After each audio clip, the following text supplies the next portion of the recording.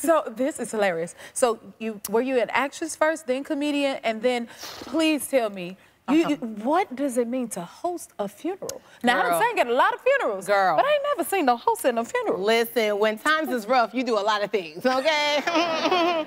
So I was a comedian first, but I always wanted to be an actress, but you know, no one's just giving people acting roles. And so I was like, anytime I can get on the mic, I'll do it. And so, you know, being Nigerian, there's a lot of wake keepings. But it's so weird because you're trying to keep the party going, but somebody's dead. And so you're just like, they live their good life. Okay, look at them, smiling from heaven. You know, like, I don't know. So we must celebrate their life. That's my job. All I know is my check's clear, Jennifer. Why are you? Listen, no, because girl, listen. Yvonne.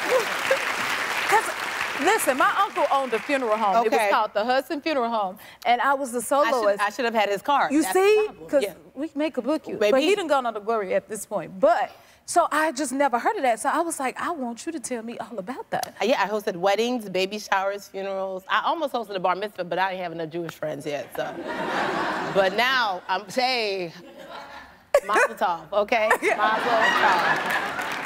Y'all hold the line. We'll be right back. You are